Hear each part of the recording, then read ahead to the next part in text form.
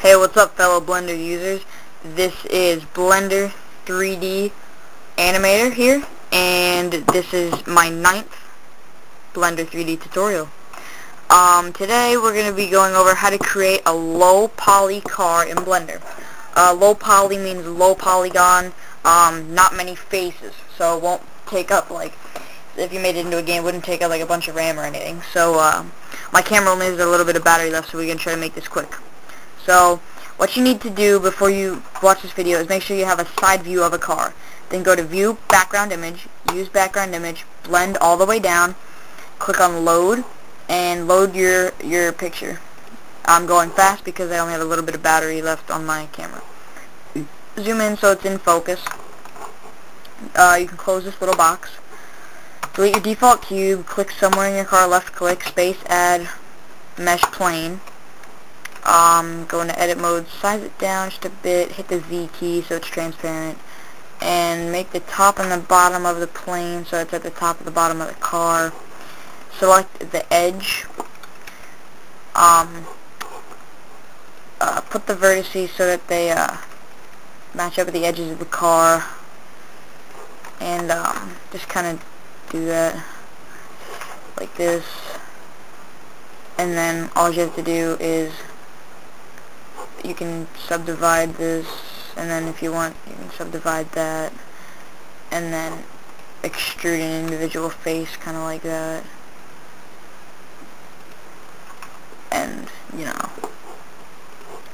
and take like this vertex and drag it down, and then extrude this, or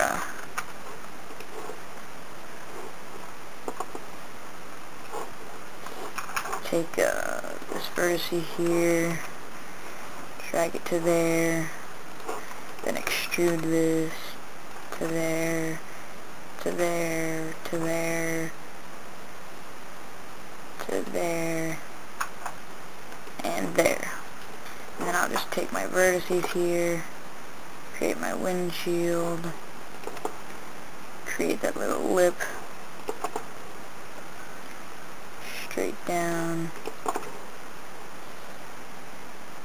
get steeper, and just ignore all the detail pretty much, and then go over here. Sorry if I'm not talking very much, it doesn't need much explanation here. Just, oh crap, alright, so extrude this. What I do is I kind of take my bottom vertex down there and make an outline of something, and then I go back to my top vertices and then drag them where I need them to go. That one will go there, then this whole one will make the back windshield, this one will make the whole top half of the car, that one will just kind of go there because it's low poly, and that'll stick out, and then like right here, this is a place where you subdivide and take your center vertex and drag it over to make like a bumper.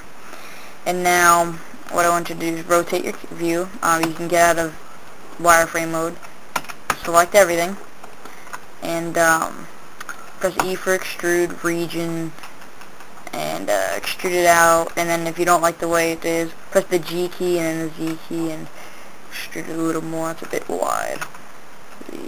That's about good. And then you hit tab. You have a basic modeled car right there. It's not really bad at all. Don't smooth it out because it always gets really ridiculously retarded. So just keep it smooth. If you need to, you can possibly subsurf. I wouldn't recommend it unless you want like a more of like a spaceship kind of looking car. That's cool. I'm serious, it actually kind of looks like a futuristic space vehicle sometimes. Pretty interesting actually. You could even make it into a spaceship if you wanted to. Heck, I don't care. But I'd set it solid for now. And then if you want some wheels, just go back to your top view here, get rid of your background image by going here, background image, taking that away. And then if my video cuts out, I apologize, I'll make a part 2 because my batteries are low. So drag this somewhere, space, add, mesh, circle, fill, okay. Drag it inside the wheel well, make it as big as it'll let you without hitting anything in the wheel well. Now, press Tab, Shift D, duplicate it while you're in edit mode, drag it over, select all, go to, I guess just rotate a bit, and extrude region, extrude that, then select all, Shift D, drag it on the Z-axis up over like that, and you have yourself a simple pair of wheels, simple car. You can color it any way that you like, I don't care. Quick tip for coloring an object, different colors. Pick a single color for the object. Let's go with like an orangey color. Go into edit mode. Select your windshield and your rear windshield. Go to this, new material, go back, set it black, go back to object, assign, get out of edit mode, and voila. Alright, my battery's lasted. I hope this tutorial helped you guys. This is Blender3D Animator signing out. See you guys later.